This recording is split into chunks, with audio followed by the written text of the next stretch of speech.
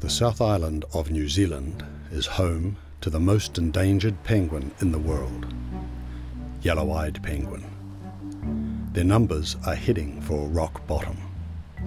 Down from nearly 7,000 2 decades ago, there are just 3,000 birds left today.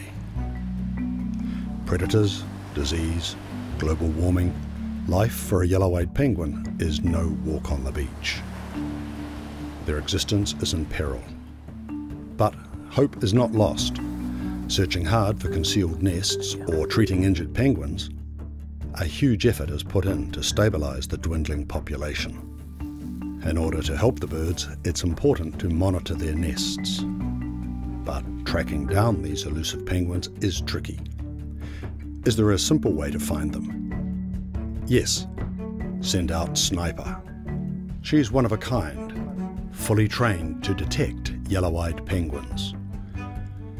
She's changing the way of finding the world's rarest penguins.